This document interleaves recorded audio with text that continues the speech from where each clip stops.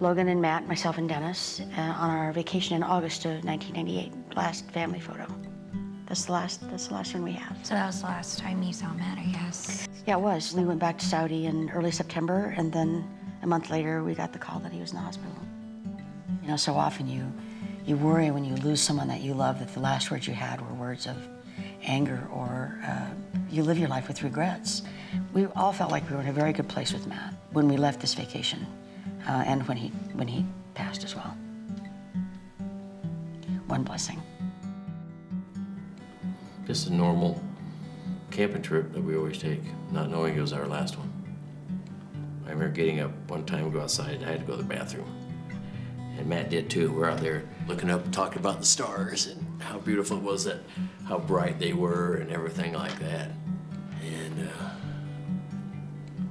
how much he missed the stars. That's why he enjoyed being in Laramie.